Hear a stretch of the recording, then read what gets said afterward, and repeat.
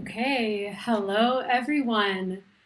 Thank you so much for joining our first ever Chrome community webinar. We're really happy to have you here. For the first event, I'm excited to introduce Lauren Groves, the PM of a new feature, Chrome Experiments, that's available in beta. He'll be going over this feature with you on the call, and as we go along, if you have comments or questions, please feel free to add those in the YouTube live chat. It's probably on the right-hand side of your screen. Drop your questions in there and we'll be addressing some of those at the end. Hi, thanks, Rebecca. I'm Lauren Groves. As she mentioned, I've joined the Chrome team as a product manager. I've been on the team for a little bit over a year and a half, and like to talk to you about one of my favorite products, Chrome Experiments. We recently launched this product to all the non-stable versions of Chrome, so you may have already seen it. If you've been to Chrome://flags, you know one of my favorite sites. I like to go here and see what all the teams are working on inside Chrome. It's a really good way to kind of browse through and enable or disable cool features you may want to try. It is a little bit hard to find, though. It's hard to remember to go back to this place. There's no entry point in the top of Chrome that kind of drives you there. There are a lot of things listed here. There are probably, I don't know, hundreds of things listed here that are, across different platforms. Your phone has some, your desktop has others. And the titles can be a little bit confusing. The descriptions help, but they can also be a little bit too engineering speak sometimes for me to be able to understand them. So we sat down and had a brainstorm. And we started to think, well, what if we took a few of these features and a few of these experiments were running, and we featured them as flags much more upfront in the front of Chrome, making them easy to discover. And then what if we took the titles and descriptions and we made them easy to understand so that you could quickly browse through and pick ones that you wanted to turn off or turn on, and there wouldn't be any confusion about what the feature was trying to do. Then we thought, wouldn't it be cool if users could actually send us feedback about those specific features so that the teams, while they're working on them, could get input from people that are actually testing in the community in real time. Introducing Chrome Experiments. And now you may have already seen this. It's the little beaker icon in the top of your Chrome Beta, Chrome Dev, and Chrome Canary channels. When you click that little beaker, it opens up a dialog, and the dialog lists out all of the current experiments that we have available within that build of Chrome. You'll see that there are kind of three sections of information here. We have we call them the clean title and description. So it's a much more simplified, easy to understand title and description than what you would find on Chrome://flags. Then we have the same options per experiment for you to be able to enable, disable, or set the experiment as default on that experiment. And we have the send feedback button, which I'll get to in a second. For the enable, disable, and default options, the enable and disable are fairly obvious. The one turns the experiment off, which then requires a reset of your browser. The other turns it on, which requires a reset of your browser as well. But default is what our teams use internally to add you to groups where we may want you to be able to see this experiment but not know it's on, to see if you naturally would interact with it versus a holdback or versus a different group that we have. So we kept those options in flags and in this new Chrome Experiments UI mirrored so that they'll be reflected on both properties. Now, the send feedback button is, one second. These features are only enabled on non-stable versions of Chrome. So if you're using regular Chrome, then you won't see that little beaker in the top. But once you install Beta or the Dev and Canary channels, you'll see that beaker and it'll have the features available that you can try in that current build. Now, my favorite feature, which I almost jumped to a little bit early, is this ability for you to send feedback directly to the teams that are building your feature, building the feature for you. So let's imagine that you're trying out our new reading list feature, and you went into the labs icon and you clicked enable and reset your browser, and you tried it out for a few days. And there were some things you really liked, but there was one thing you really didn't like, but it was hard to explain. With the send feedback button, you can capture your thoughts by writing them out, by adding URLs, or literally by creating a video or pictures to narrate what you expected to happen versus what actually happened. And then our teams internally check these on a regular basis to verify if what we're building is going in the right directions. We get a lot of ideas from you, the community, as well as from other test groups that we work with to help prioritize what we want to build next and how we want to approach it. As a little bonus, we made sure that we would support light and dark mode in labs. And this is kind of a little frosting on top, just to make sure that if you like your browser dark like I do, then it would stay dark.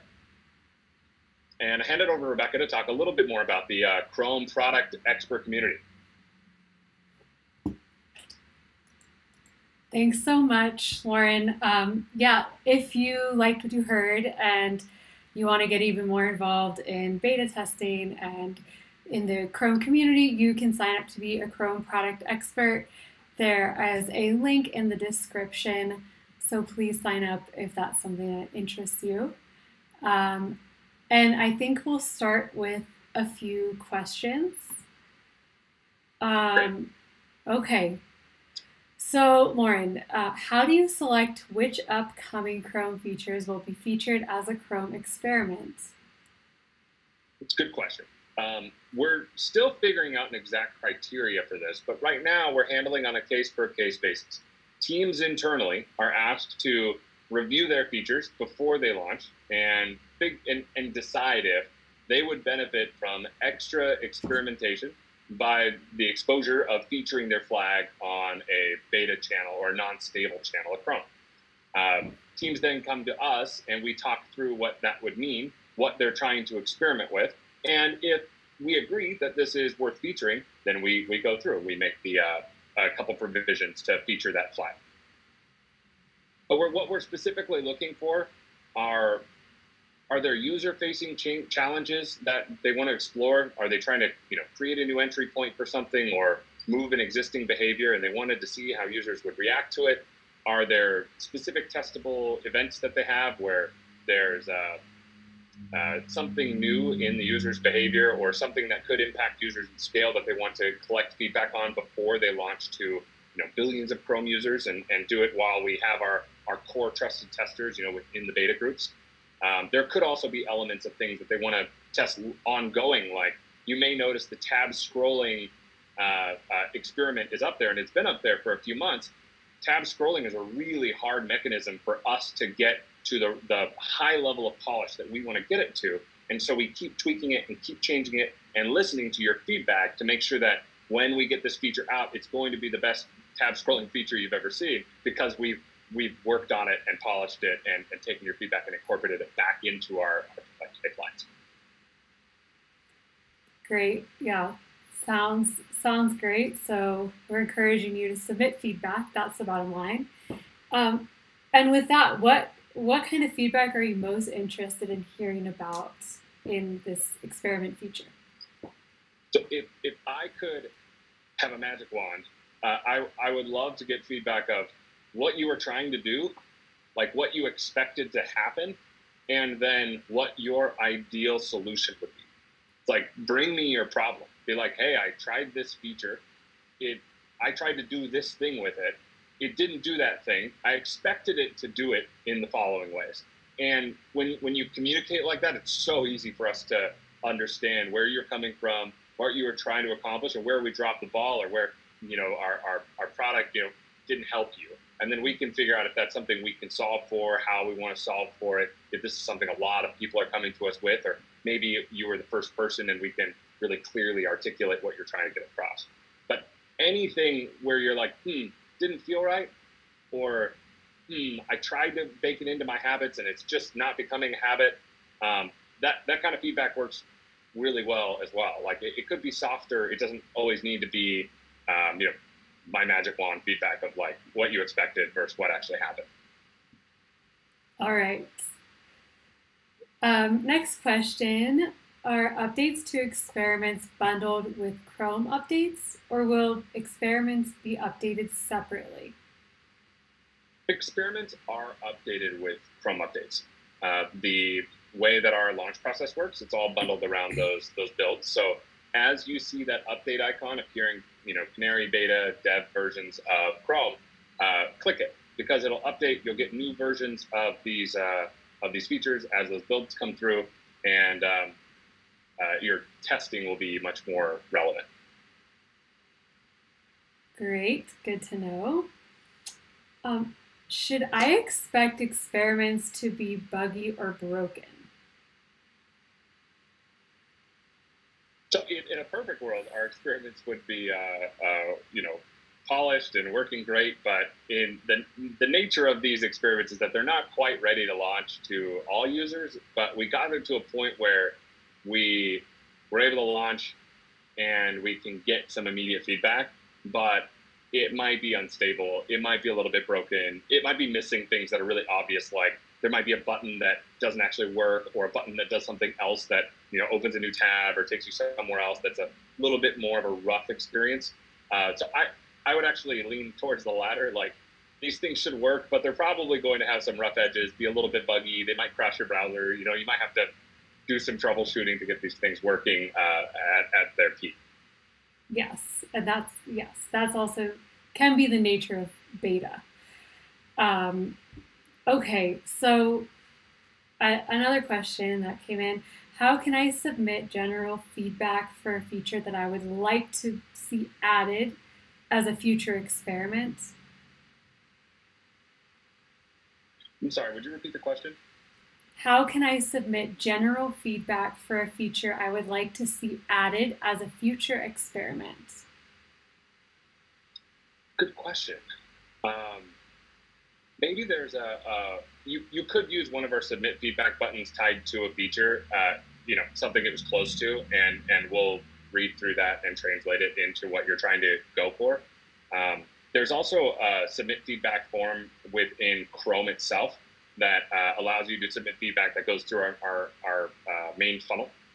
That would be a great way to be like, hey, I have a feature request. I want to submit this. There may also be ways to do it in the community that we're asking you to join. Is that right, Rebecca? I think the best way, if you are in the PE program, you can definitely request features, and we do try and share that information with product. And yeah, I would also agree best place to do that is through the submit feedback area in Chrome browser. And you can even indicate there that you'd like to see this as a Chrome experiment. Okay, just a few more. How should I expect to see new experiments show up in Chrome beta? Awesome question. So this is some of the stuff we're building. I hope I don't get in trouble for sharing this, but we're new cool features that we're adding to Chrome experiments. One of them is that when you update and we have a new experiment to show you, we're going to mark the labs icon somehow that expresses that. It might be a little dot or a new badge or something that says, hey, there's something here. But when you click that beaker, it'll open up the dialog, and on the experiment that is new, we'll also have it badged as new. So you'll get a little refresh. Whenever you refresh, you'll get a little marker when there's something new for you to check out. And be sure to click that labs icon, and we'll mark inside what is new. Okay, I did not know that. Good to know. How often, next question will experiments be different on our different channels, our different beta channels, Canary, Dev, and Beta? Will they be different on different operating systems? Ooh, okay. Experiments, the Chrome Experiments UI shows experiments that are launched on that channel. Beta is our highest launch channel before we go to the stable version of Chrome, before it launches to the full Chrome user base. Dev is the channel below that. Canary is the channel below that. If you want to see all of the experiments, as they first get out, Canary is the channel that's going to have more experiments that you have access to. If you want to see all the experiments as they are closer to launching to stable, then using the beta channel will give you more of the ideas of what experiments are there. So there may be more experiments on Canary than on beta. Now, for different operating systems also have different experiments available. So like right now, you won't see this, but we may have some experiments run on PC or run on Mac or run on Chrome OS that are not available on the other operating systems, but we don't have any examples of those launched right now. Okay, we're gonna go for last question. If there's an experiment I really like, how can I let the team know that I would like to see it launched to a stable version of Chrome? Send us feedback. I know this is the bell I keep ringing, but tell us why. If there's something you really like, if there's a part of it that fit into your life where now you can do something and it's easier or better, or you get more joy out of it than you did before, tell us about it. We will share that information across our teams. We'll talk about it. We'll bring it up often. We just need you to share. Write us a message. Tell us what you think. Tell us why, and we'll collect that and make sure that gets circulated internally. Awesome. Okay. Well, I don't see any more questions coming in, but it was great to hear all these updates about Chrome experiments. Looking forward to more to come. And hopefully we'll also be doing some more of these webinars for our community. And with that, since there's no other questions coming in, I am going to sign off. So thank you, everyone. Thank you.